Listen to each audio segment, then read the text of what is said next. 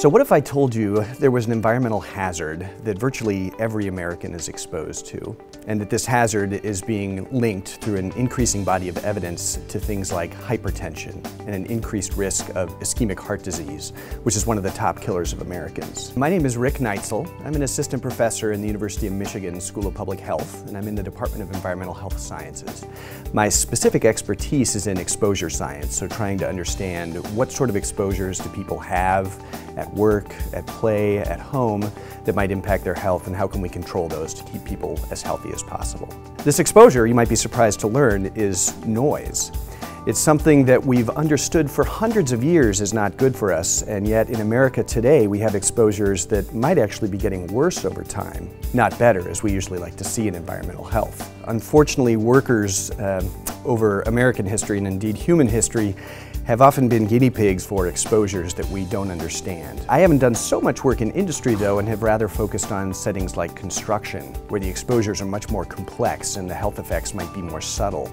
I've also done work in community settings, so for example a survey of almost 5,000 people in New York City with colleagues at Columbia University. One of the aspects of academic life that I enjoy most is the opportunity to interact with colleagues around the world. I've worked with people at Columbia University, at the University of Washington, at Gothenburg University in Sweden, the University of Ghana, Legon, at Mae Fah Luang University in Thailand. These are just a few of the partners I've had.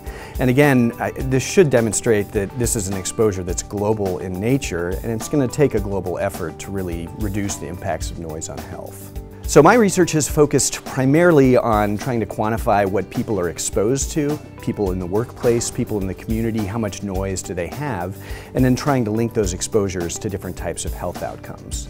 So it's not news to anyone perhaps that noise exposure can cause hearing loss if you're exposed high enough and long enough.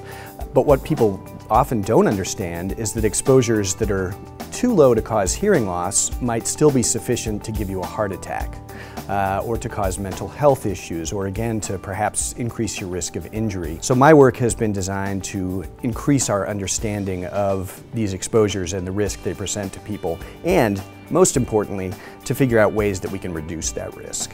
So the first thing is simply recognizing this as a hazard. I think a lot of people will acknowledge air pollution, water pollution, these are important issues. What I'd like people to recognize is noise is a different but equally important form of pollution. The second thing is, once you realize it's out there, we need to acknowledge that we actually have in our ability things to do about this. So we can intervene and reduce people's exposure. This can be done through educating people, encouraging use of hearing protection when people go shoot guns or go to concerts, things along those lines. Encouraging people to avoid noise where they don't have to have exposures. And finally, encouraging people to make this more of a public priority. I think a lot of people recognize, if they think about it, noise is a real problem in my life. It's an annoyance, and perhaps it's making me ill. And one of the ways we have to improve that is to convince our lawmakers that they should be prioritizing this. So my research path going forward will continue to explore things like the association, especially between noise and injuries. Again, we recognize that hearing loss is an obvious outcome from noise, but these other sort of non-auditory effects are things that we need to learn much more about. So if I could tell an employer, hey, you've perhaps not had much interest in noise in the past because hearing loss is a chronic condition and people are more worried about what's happening to them today. But what if I told you that controlling noise in your workplace could actually reduce injuries in your workplace? That's the sort of practical intervention that I'd really like to get researched and try to identify, again, ways to reduce these impacts of noise.